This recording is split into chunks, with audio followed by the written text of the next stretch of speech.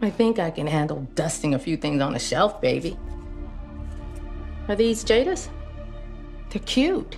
But maybe she would want them in her room. So when she comes home, she can play with them. I'm happy to move them for you. No, it doesn't hurt anyone. Except me. And my paycheck. If they find out that I'm letting folks sit in to get free instructions that cost thousands for everyone else. Come on, sis, this is a black college, right? Mm-hmm. Power to the people. Mm-hmm. So, like, the NAACP said that the mind is a terrible thing to waste. I got a mind. I don't want to waste that's where it. you're wrong. It's the United Negro College Fund.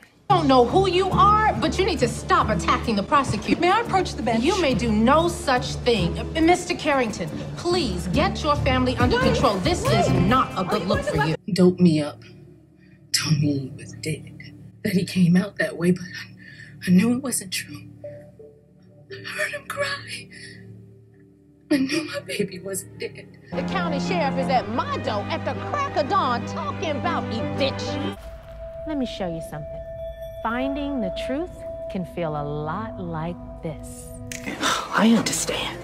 I understand that Jada lost a mother. You don't want her to lose a father as well. No more bets. Look, baby, you're all she has. Whatever it is, walk away. We should set a dinner date.